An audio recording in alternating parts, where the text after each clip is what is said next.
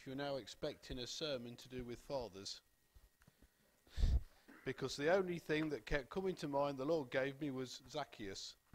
So Zacchaeus you've got. I think the Lord knows why. So let's read a passage from the Bible, Luke chapter 19 and verses 1 to 20.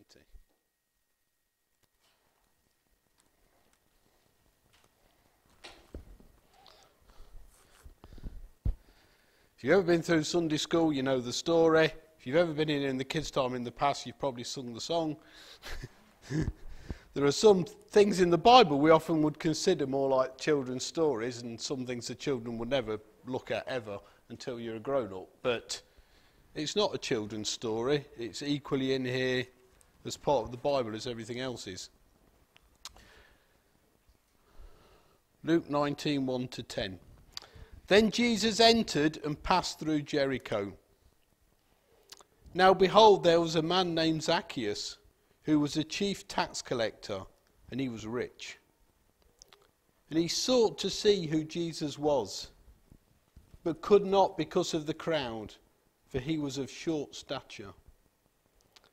So he ran ahead and climbed up into a sycamore tree to see him, for he was going to pass that way. And when Jesus came to the place, he looked up and saw him and said to him, Zacchaeus, make haste and come down, for today I must stay at your house. So he made haste and came down and received him joyfully. But when they saw it, they all complained, saying, he's gone to be a guest with a man who's a sinner. Then Zacchaeus stood and said to the Lord, Look, Lord, I give half of my goods to the poor, and if I've taken anything from anyone by false accusation, I restore it fourfold.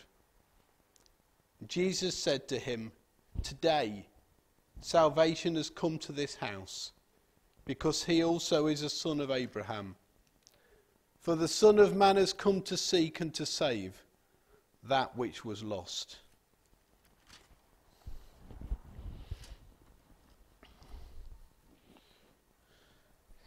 Jesus entered and passed through Jericho. The wording almost says he wasn't intending stopping there. Pass through is like it's in the day. He's going to go through and on to somewhere else where he'll stay the night later on. Not that he was going to stay the night here. And if anybody wanted to see Jesus today, you had to be quick. You had to take your opportunity and make it happen. Because he's passing through. Once he's gone, that's it. You've missed your chance. He's not hanging around. He's not here for days. Take your pick. He's on his way. He's going through. You've got your one chance if you want to meet Jesus today. To make it happen. There was a man we read called Zacchaeus, a chief tax collector and rich. Probably didn't need to put that. I don't think there was any tax collector that wasn't rich, more than likely, in those days. Somehow you collected tax and you gave the tax to the Romans who you were collecting it on behalf of, and somehow it didn't all get there, and some stayed in your own bank account. They were not known for being the most honest, trustworthy people. And it says he's a chief tax collector. Just thought that sounds a bit strange. Sounds a bit more important. They must have had tax collectors as well. And he was a chief tax collector. I don't know what the difference is. It doesn't say. But in our world, it normally means more. If you're a chief, you're somehow higher. Maybe he was over other tax collectors, or he had a bigger area, or was more important in some way. But he was rich. Higher up the ladder. But it's worth noting, while he was paid well and probably had a lot of things he wanted in terms of, worldly goods and probably a nice house than a lot of his neighbours and, probably food no problem. It took a high toll on his reputation among the people. Tax collectors were absolutely socially, morally shunned by society. While they worked for the Romans and thought probably, oh, we're in with the Romans because we work for them, we collect their taxes, the Romans would have just thought of them as just more workers, more slaves, more workers. They wouldn't have cared about them at all. They didn't have any higher standing than the average normal person on the street in the Romans' eyes. But equally, on the other hand, they regularly come round your home and demand you pay the taxes to the Romans. So they also had no standing with their own fellow Jewish people. They hated them as well. Often because they wouldn't just take what they wanted nicely. And if you said, sorry, I can't pay today, they'd happily go away and I'll come back next week. Don't worry about it. Be all right. They more than likely also used force and, really being horrible to people to try and get the taxes in. So they weren't very nice people. They had no friends apart from probably other tax collectors. Whenever they got together and had a meal or something and invited somebody round, the only person tax collectors invited round was other tax collectors. Nobody else would come. Hated by the Romans, hated by their own people. A reputation for obtaining taxes via any means. So Zacchaeus was one of those. But today,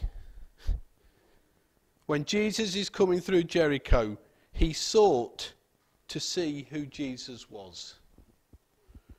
For some, it doesn't tell us why. Maybe he was just curious. Lots of people that day would have sought to see who Jesus was. Lots of people were curious. This is now later on in Jesus' ministry. He's already been around a couple of years. He's done a lot of things. People now all over Israel have heard about this preacher, this person called Jesus, and of what he's done. Some of the things he's said, some of the things that he's done in healing people. So now everybody is getting famous now. People, if he's coming to your village, you want to see him. People will come out and want to see who this Jesus is. Just because he's famous, not necessarily because they're really after something. Some of them want to see him because they might have a need and they're hoping that he'll meet their need. You know, they need healing or something, or setting free or something. But others just want to see because of the famousness of him. We'd do the same. If the Queen or somebody was coming to, it comes to Leicester occasionally, the royal family and that, and everybody goes and watches. If it came to Sileby, the whole of Sileby would be out, standing in late crowds and, wanting to see this famous person. Just the same with the people that day. They'd heard about this famous Jesus and his reputation. Maybe in some ways he thought, well, that'll enhance my standing if I'm a tax collector and not thought of quite well, but I feel quite well in my own standards of where I am as a tax collector. If I get to be seen with Jesus, that will make me look even better. It will help my standing among people. Maybe there was an inkling of a need within him. There must have been something nagging away in Zacchaeus that day to cause him to want to see Jesus. There are many reasons that people seek Jesus. But unfortunately, there's one thing that Zacchaeus hadn't been blessed with. We all know the song, Zacchaeus was a very little man and a very little man was he. The one thing he hadn't been blessed with was height. He was short, or probably to be politically correct these days, he was vertically challenged. I think that's the right, I'm not even with the right, it doesn't sound the right term, but I'm sure I've heard that. He was short. He was at a disadvantage compared to all his peers. And unfortunately, as it says, because of the crowds, he could not see Jesus. A bit like a child. Whatever you go to, something like the Queen coming or anything, you go to with a child, very often, a child can't see. The poor thing stand down there at your legs, like we said singing earlier, and cannot see. So we either encourage our children, go push past everybody, get at the front, right at the front. If there's a barrier or something, you get up to the barrier, the adults will let children stand at the front. Or you pick them up. You often see children sitting on, their dad's shoulders so that they can see what's going on, because they're short. Zacchaeus also could not see what was going on. So he has a choice. How desperate is he today to fulfill that need? How much does he want to see Jesus today? He could have just stayed as he was, just seeing somebody at the back of somebody in front of him. He'd hear all the noise. He'd know Jesus was getting nearer. The commotions. People get nearer. The crowd gets louder. And he suddenly gets a peak of loudness. He passes by. It gets quieter again. And you can hear it on into the distance. He'd have seen his fellow Jews shouting, jumping up and down, but been able to see nothing. What does he do?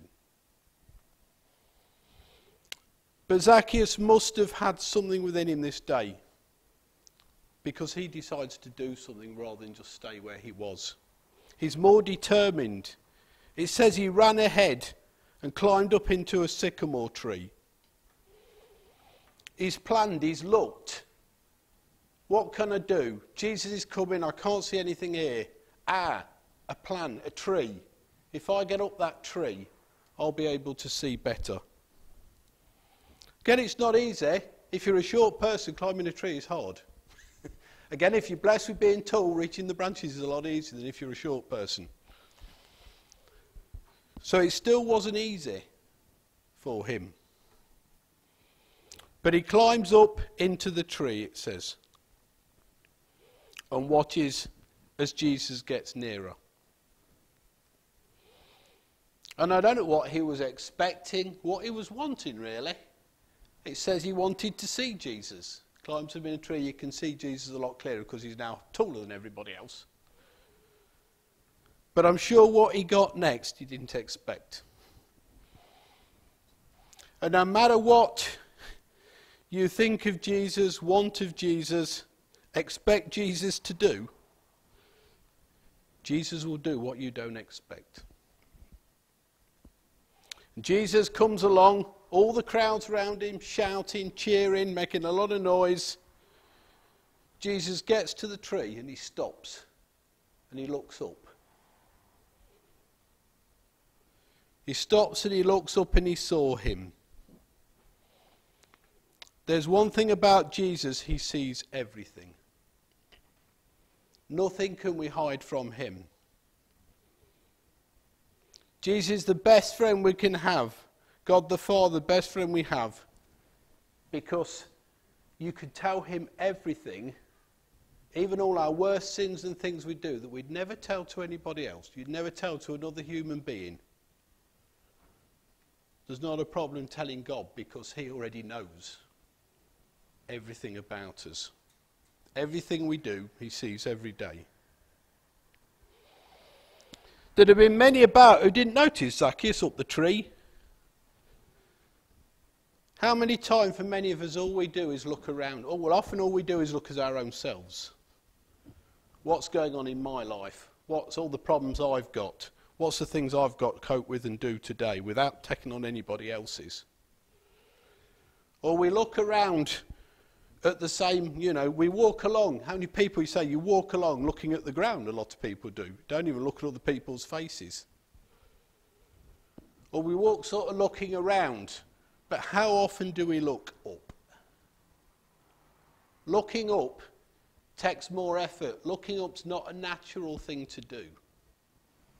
How many times when you're walking around do you look up at the sky or at trees or at buildings? People didn't do that, but Jesus did. Jesus noticed what others don't. You can't hide from him, you can't stay in the shadows. But there's also, did Jesus just notice because he's wiser and he looks around and he takes note of people more? But with Jesus being God, it's part of a bigger plan. Because actually also, Jesus knew Zacchaeus would be there that day. Jesus knew Zacchaeus would be up that tree. And in fact, Jesus knew before Zacchaeus was born that Zacchaeus would be up that tree on that day. Because when you've created everything and you know everything, that's how it is. He also knew that today was Zacchaeus' lucky day, because he made it so. So Jesus looks up at Zacchaeus, says, hurry up, come on, get down. Or make haste and come down, because today I've got to stay at your house. What would you have thought? Maybe he was hoping, climbing up a tree is not the best thing for hoping nobody notices you, but he was probably hoping that, he'd see Jesus go past and, not to be called out in front of everybody. I wonder what he would have thought. Wow. Surprise. Honour. That this Jesus is coming to my house. Fear. I'm probably being slightly sexist here, but I'm sure it had been, a load of ladies. Your first thoughts, comes what state's my house in before he gets there? Did I tidy it up before I left? Jesus, can you give me 10 minutes to run the Hoover round before you get there, please, mate? Or even all of us. Crumbs, Jesus is coming to my house. Is everything in order? Or, Jesus is coming to my life. Is everything in order? What food have I got in the house? He's coming to my house, with 12 disciples as well. He's not coming on his own. Rent a party. I've got, what food have I got in the house to do a meal? Because the absolute right thing you've got to guess would be to prepare a meal to serve. But he said he made haste, came down and received him joyfully. Jesus into his house that day. But not everyone was happy. It's a happy occasion for Zacchaeus, but not everybody there was happy. When they saw it, it's a bit naughty in the Bible really that, when they saw it, because it doesn't say who they is, it doesn't explain who the other people are there. But when they saw it, they all complained, or another translation, grumbled, saying he's gone to be a guest with a man who's a sinner. No matter what, there will always be those who complain and grumble and moan about Jesus and about his followers. The people here, I don't think were the normal people complaining. They might have thought, well, he could have come to my house instead, but, they'd got really no great view on it. The people complaining here would have been the religious people, the devout Jews, the religious authorities, who thought Jesus should have gone to stay with them. If you come to our village, to our town, you stay with the religious authorities. They're the right people with the big houses and the standing in the synagogue. They're the people this Jesus should come and stay with. They wanted the prestige and the honour for themselves, to say he came to my house. They kept the law. They were the good people. How dare Jesus go and stay with a sinner, a tax collector, a man who defrauded people, who had a bad reputation? Didn't even the possibly, I don't know, but didn't even maybe the law forbid that? Or their interpretation of the law forbid that? How dare Jesus do something outside of our cosy little life and how we think things ought to be? But that's Jesus. I said earlier, Jesus doesn't do what we expect him to do. It's interesting that Jesus had a thing for tax collectors, but as he did for all sinners. Luke 5:27 to 32, we haven't got time to look at it. He visits Levi, a man called Levi, who's also a tax collector, also known as Matthew to us. Very similar, almost similar written story about he goes to his house and all the others moan again about him going and eating among sinners. Similar reaction from people. But Matthew, as we know, became one of the four main gospel writers, Matthew, Mark, Luke and John. That same Levi, also known as Matthew, a tax collector, is one of the four people who wrote the four gospels, which is why we know everything we know about Jesus. Matthew's the one, it says, who shares it from a Jewish point of view. Each of the Gospels is different. They're four different people writing them with four different backgrounds. Matthew's the one who is the most Jewish. The one who quotes the most Old Testament scriptures to show that this is a fulfillment of what was said in the Old Testament, Jesus coming. Also, Jesus, many other times, spends time with adulterers, prostitutes, Samaritans, etc., etc. There's hope for us all, definitely. But the main point of an encounter with Jesus is that we're changed. Jesus is somebody that you cannot come across and him not have an effect. The effect might be a challenge. We feel uncomfortable. We might want to hide away, run away. Or the effect is to soften our heart towards him. But you almost cannot have an encounter with Jesus in neutral and not feel anything. The point of an encounter with Jesus is that we're changed in some way. Something in our life changes and we're different. Not 100% different, not absolutely everything completely revolutionises in 2 minutes. But we start to think, to say, to act differently. And that was the effect we see on Zacchaeus. Verse 8, he stood up and said to the Lord, I will give half my goods to the poor, and if I've taken anything falsely, I'll restore it fourfold. Now, he could have been trying to look good in front of his peers. He could have been putting on a show, trying to earn favour. Jesus is here, I'll make this grand gesture of what I'm going to do.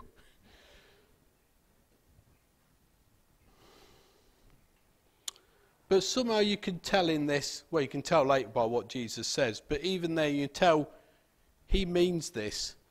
He went further than what the law stated. The law states about what you should do for restitution, to put things right between people. If you've stole something, what you should do, like you should give it back or give back double. I can't remember exactly. But it says in my notes that this giving half to the poor and restoring fourfold goes way past what the law demanded. That shows he's not just being religious, it's coming out of his heart.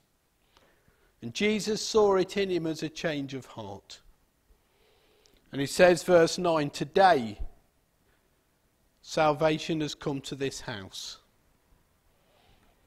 And he doesn't, we say that, he doesn't mean to this house, he doesn't mean the physical building with the bricks and that got salvation that day. That's not possible. Today salvation came to Zacchaeus.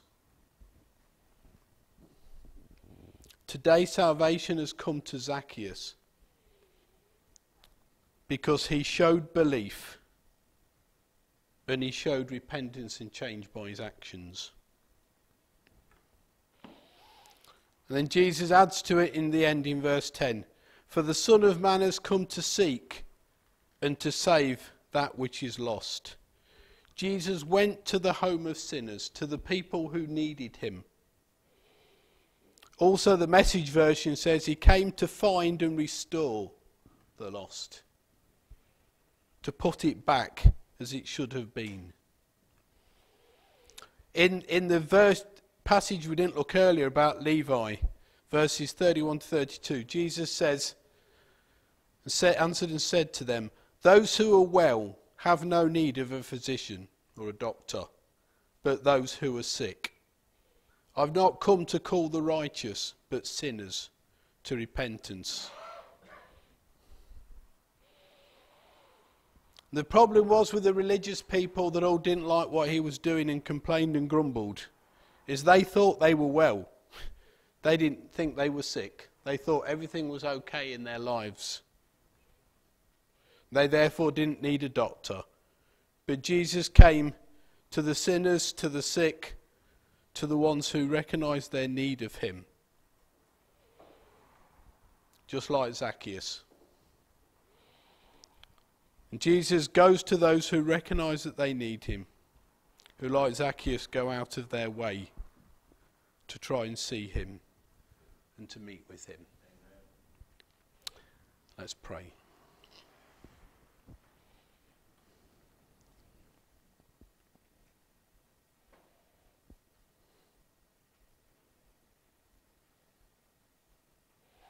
Father, we just want to acknowledge this morning, Lord, that we are sinners, Lord.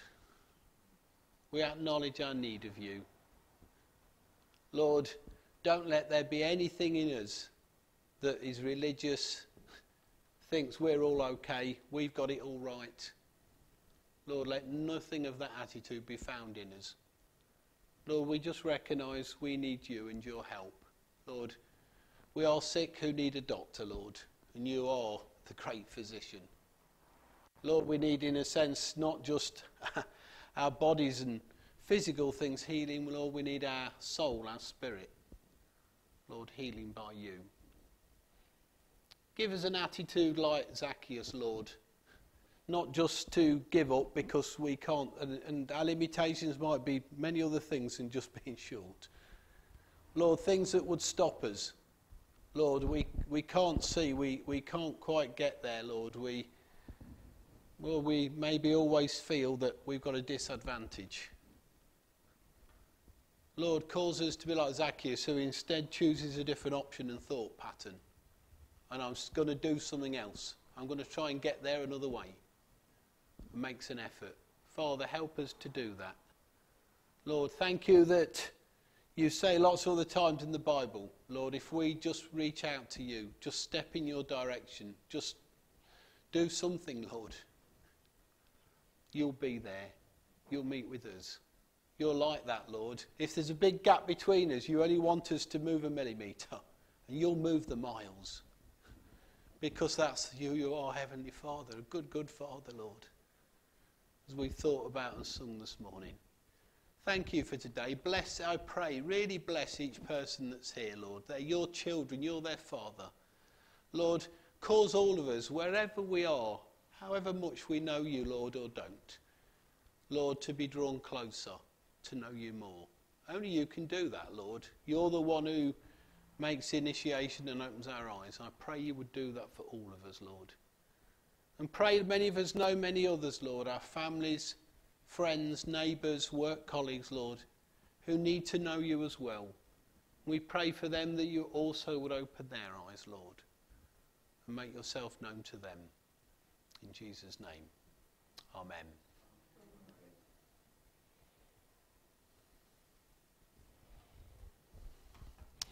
Amen. Bless you all.